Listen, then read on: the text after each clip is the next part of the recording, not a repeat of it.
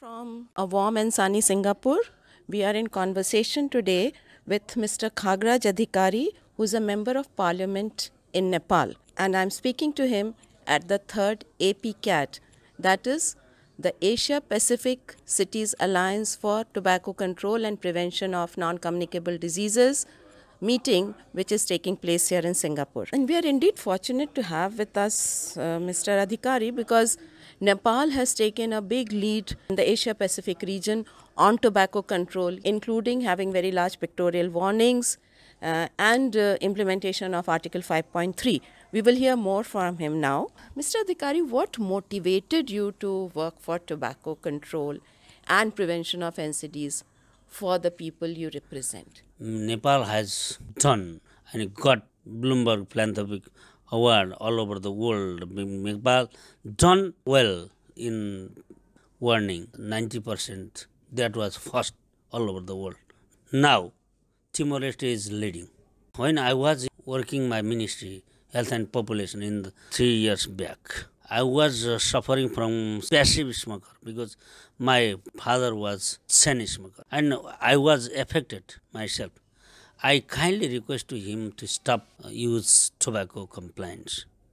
He was chain smoker. Before his death, 12 years ago, he stopped to use that tobacco compliance. So that was my commitment from very my beginning. When fortunately I got chance to lead the Ministry of Health and Population, I decided myself to increase the pictorial health warning messages in tobacco compliance. And because I know very well 121,000 people yearly died by using the tobacco compliance. It is not a joke. It is a very serious matter. Government always gave some incentive to cancer patients, heart patients, and kidney patients, stroke patients, diabetics patients. That is there is not a sufficient incentive for patient. First of all, we should have to motivate it. Prevention is better than cure. We should not have to establish the hospital, but we have to create awareness to establish stadium, health activity. If we have to suffering from that types of problem, we must have to face that challenges. So I was motivated by the poor people where I was engaging to political activity in urban areas. They were always suffering from treatment, lodging and fooding, hand to mouth problem. But unfortunately they use tobacco, cigarettes, bidis, and then they are losing their very important lungs, kidney, and heart, and valves, etc. So I saw their problem because I am from that areas and I am a son of peasants, farmers. So I knew what is the problem in bottom level. That is very inspiring, Mr. Adhikari, because this is actually what our Mahatma Gandhi believed in, that if the work which you are doing is for the lowliest of the lower people, then you go ahead, and then that is important. So could you share some measures or steps which you have taken in your constituency to promote tobacco control and to prevent non-communicable diseases? Any specific measures you would like to share?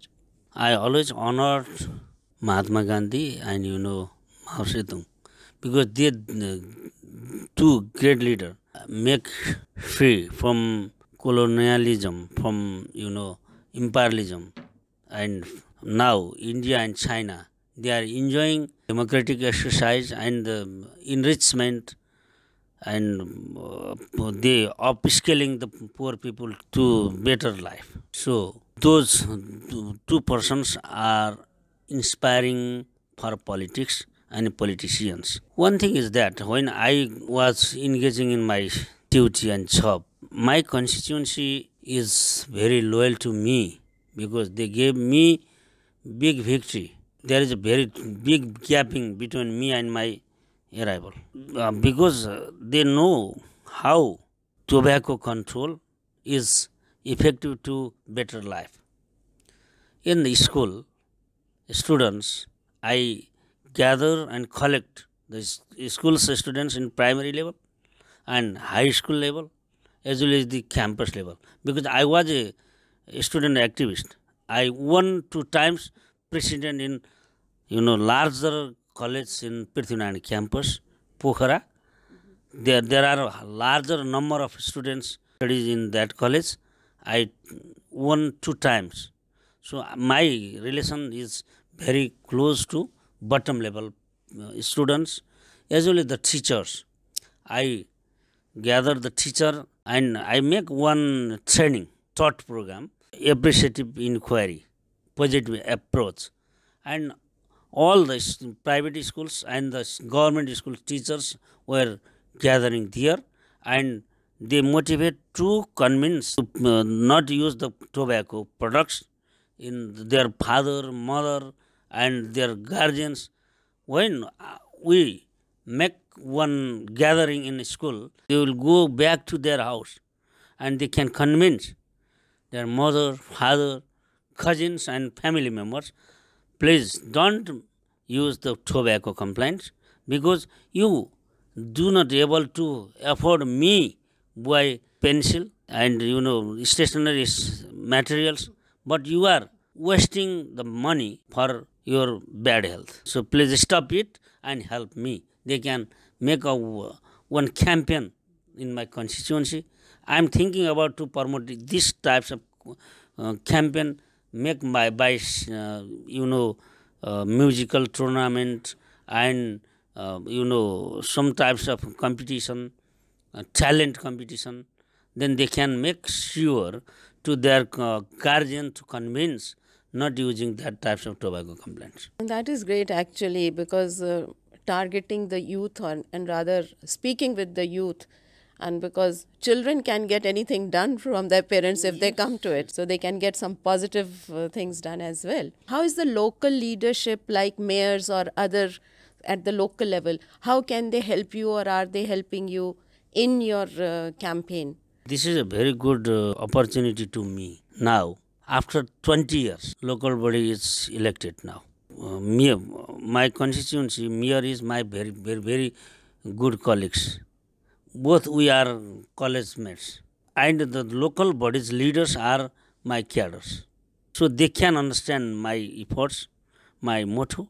I hope that they will join with me easily. So the campaign will be success in my constituency.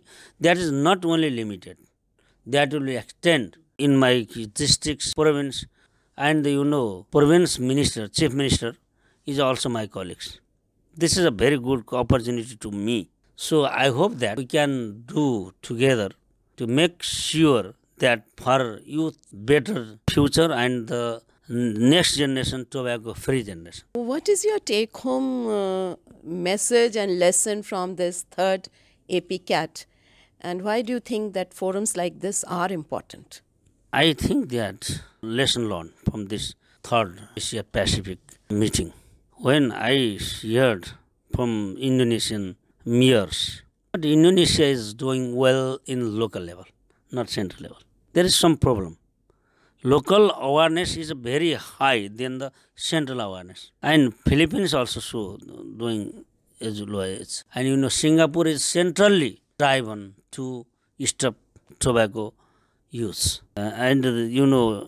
India, Nepal, Bangladesh, these are huge populated area, densely populated area. Pakistan, these areas, when will not be taken that type of measures to stop tobacco use, then we'll not get our mission. So I have got different types of experience from this meeting. I hope that we can make better from lesson learned. So anyway, we have to make a agenda in central government and provincial government. Local level is implementers. All implementers are very encouraged, very courageful and inspired. So I hope that this area, Asia Pacific region, will be tobacco free region in coming days. That's a great take home message. And just one more thing I wanted to ask. In your country, is chewing tobacco also a problem, or is it only about smoking? Yes, non-smoking tobacco complaints also. Somehow, people are using tobacco complaints in another form, only not in cigarettes. So we should have to take measures to stop all types of tobacco complaints. And now government is launching another things.